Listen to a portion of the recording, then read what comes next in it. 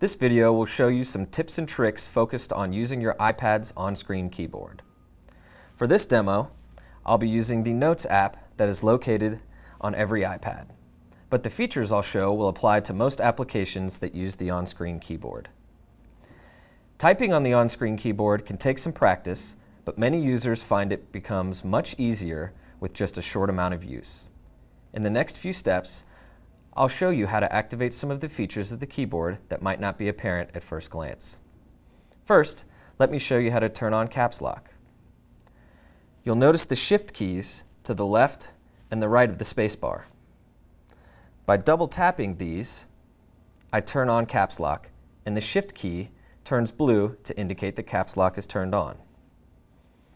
Next, let's take a look at how to edit existing text.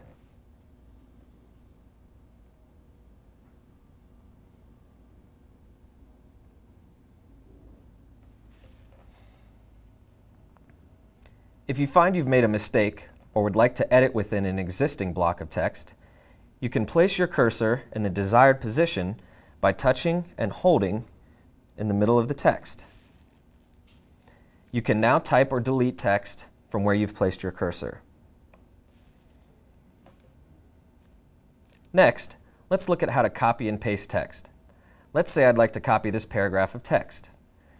If I touch and hold within the paragraph, I can press Select and move the blue handles to select more or less text. Then choose Cut, Copy, or Paste options that appear. For this demo, we'll just show Copy. Now that I've copied this text, I can place it elsewhere in this document by touching and holding in the desired area and choosing the Paste option. I can also paste the copied text into another application. For example, I could move it into an email message or any other application.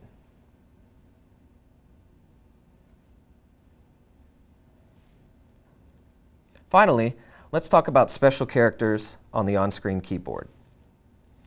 You can hold down certain letters to access the special characters.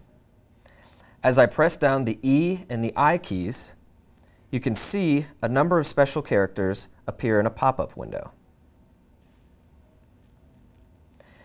This is just a basic overview of how to use the iPad's on-screen keyboard.